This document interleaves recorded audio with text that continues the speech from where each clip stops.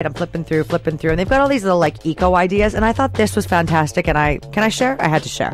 So, planning on moving, you always have to go out and get like a million cardboard boxes. If you don't have the hookup, you either buy them or go to the back alley at Safeway and steal them. One of the two, whatever you do, sure. It's your business. To each their own. Let's just be eco-friendly here, and there's this awesome company that is Vancouver-based called FROGBOX.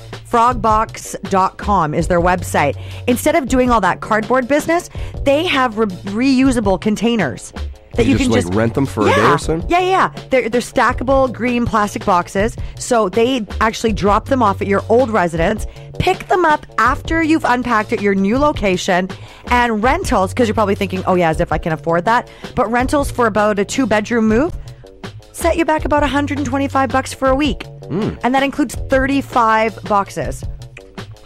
Seriously, I think that is the awesomest thing ever. And I'm not even moving or planning to, but frogbox.com. Go check it out, and you can move without totally slashing and punching the environment in the throat.